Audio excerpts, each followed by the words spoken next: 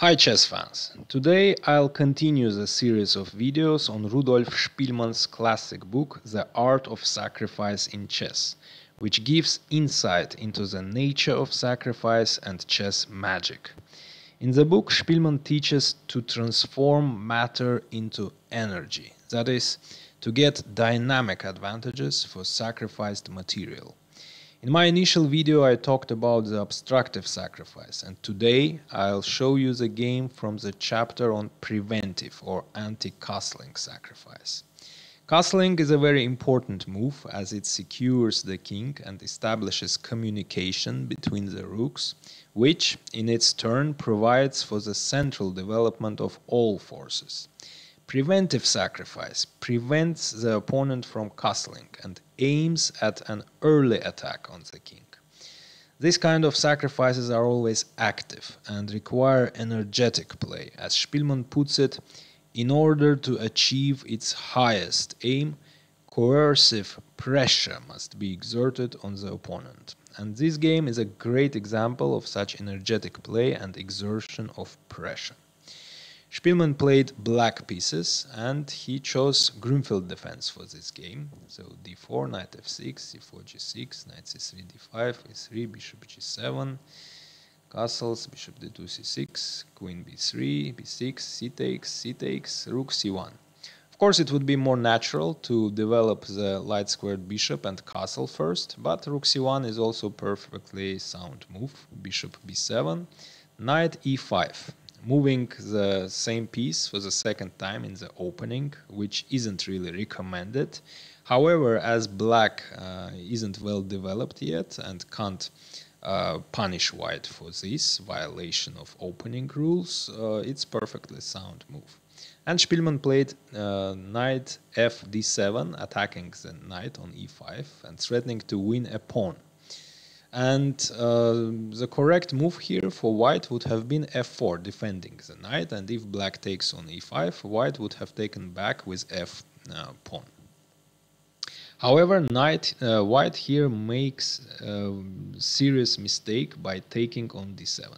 This move is a mistake because it is a loss of 2 tempi, as the knight on e5 already made 2 moves, and by taking on d7 it made the third move, and now white is losing tempi.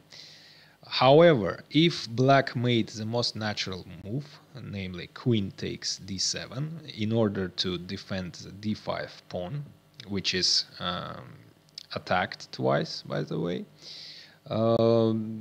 white would have gained back one of these lost tempi by playing bishop b5, attacking the queen, and castle next move.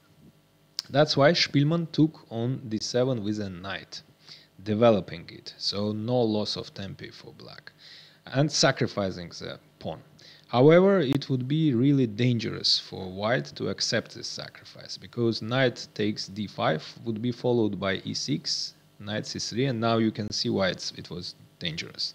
Because after the disappearance of d5 pawn, the b7 bishop is turned into the monster attacking g2, and now white has serious problems in finishing the development, as the light square bishop cannot move because g2 would fall.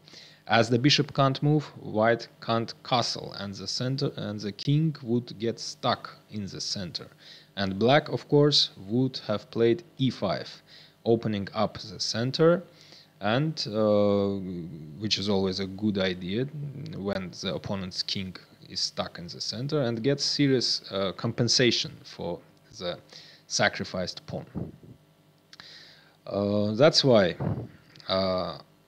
after knight takes d7, white declined the sacrifice. And as black is still threatening to play e5, which is typical move in Grünfeld, white played f4 in order to prevent black from playing e5 once and for all. And then in next moves, white was planning to develop the bishop and castle, finishing the development.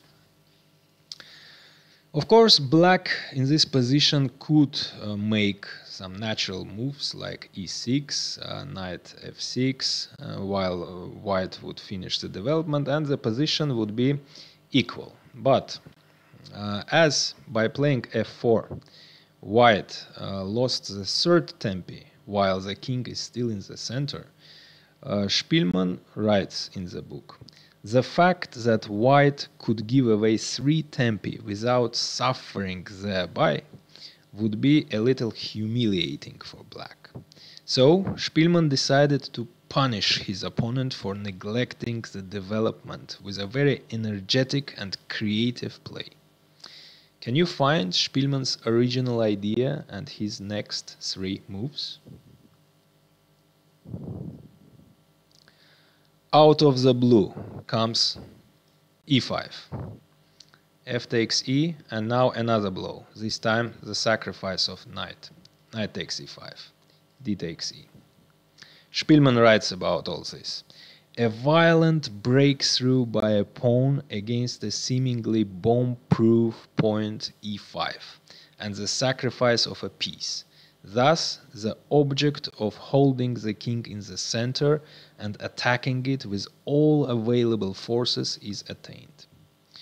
So what now? What is the third move? Bishop takes e5? No, pawns don't count in romantic chess.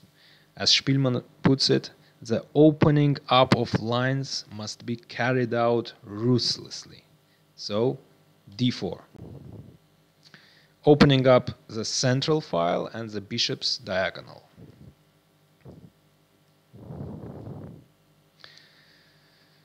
So, while the position before the violent breakthrough on e5 was equal, this position is objectively in white's favor, as the sacrifices weren't objectively correct, and engine shows +2 for white. However, it will be almost impossible for white to find precise defensive moves, as the remaining black pieces are extremely active and white will be under constant attack. Spielmann was aware of the fact that his sacrifices weren't correct, and he wrote in the book, the sacrifice of the knight cannot be vindicated by analysis, and it would possibly be refuted in a correspondence game.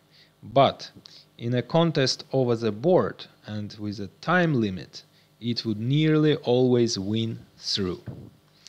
So, faced with the unexpected sacrifices, white immediately makes a mistake, which is by no means exceptional and is explained by the effect, the psychological effect, imparted by the sacrifices, as we discussed in the previous video. So, white played knight d1, which is a serious mistake. Probably white was scared of queen h4 check and played knight d1 in order to respond to this check with knight f2. However, in this position, it would be much better to play natural e takes d, as queen h4 check wasn't as scary as it looked to white. Because white could have just escaped with the king through d1, c2 to b1. That's why Spielmann wasn't planning to check. Instead, he was planning to take with the queen on d4, opening the d file, after which e5 pawn would fall, and the rooks would join the attack, and black would have a serious attack for the sacrificed material. However, white played knight d1, which is very bad. Spielmann plays bishop takes e5, and white responded e4 in order to keep at least one of the center files closed. However, it leads to the loss of the second pawn for the sacrificed piece, bishop takes e4. So now black has a very strong attack and 2 pawns for a piece, which is more than enough. Knight f2 attacking the bishop, bishop d5 attacking the queen, queen h3. The idea is to defend the g2 pawn with a queen so that the bishop finally develops and the king finally castles. However, and that would be exactly the case if black took the third pawn greedily for the sacrificed piece. However, Spielmann, of course, was a romantic player. He wasn't a pawn grabber, so he continued the attack. Queen e7 with an X-ray. Bishop e2, closing the file of the queen, but of course comes, as you might have probably guessed, d3. The idea on surface is to open the d file. However, the more important idea is to vacate the d4 square for the bishop. If so, after knight takes d3, which was the case in the game, and rook e8, now white cannot castle, because if white castles, bishop d4 check, as the d4 square is now free, and taking on e2 next move and winning. So after rook e8, it was much better to play queen e3. This way, white would be able to continue the resistance. For example, bishop takes g2, knight takes e5, bishop takes h1, and knight g4, defending the queen. However, it's very difficult to find precise defensive moves when you are under constant attack and pressure, and that's why it's understandable that white made a last fatal mistake, king f1, moving away from this terrible battery. However, this move is losing on the spot. Bishop takes b2, of course not to win a pawn, but to open the file, attacking the bishop, creating immediate threats, and also attacking the rook. So rook e1 defending, queen f6 check, knight f2, bishop d4 threatening checkmate, queen g3 defending from checkmate, rook e4. So the only black piece that isn't taking part in the attack will join it now. h4, as white doesn't know what to do, just look at white pieces. They are forced into the corner and aren't really doing anything, while black pieces are fantastically active, and now the last piece joins the attack, and that means white is hopeless. So bishop b5, rook takes e1, bishop takes, rook e3 attacking the queen, queen g5, rook takes, king takes. Now that knight is without defense, queen takes f2, king d1, bishop takes g2, rook e1, bishop f3 check, bishop e2, bishop c3 attacking e1, bishop takes f3, queen takes f3 check. Now if rook e2, queen d3 check, and white is losing the rook, and if, as it was the case in the game, king c2, then just bishop takes e1, and black is a bishop and 3 pawns up. That's why in this position white resigned. So I hope you enjoyed the game, and if you did, like the video, subscribe to the channel, and see you next time.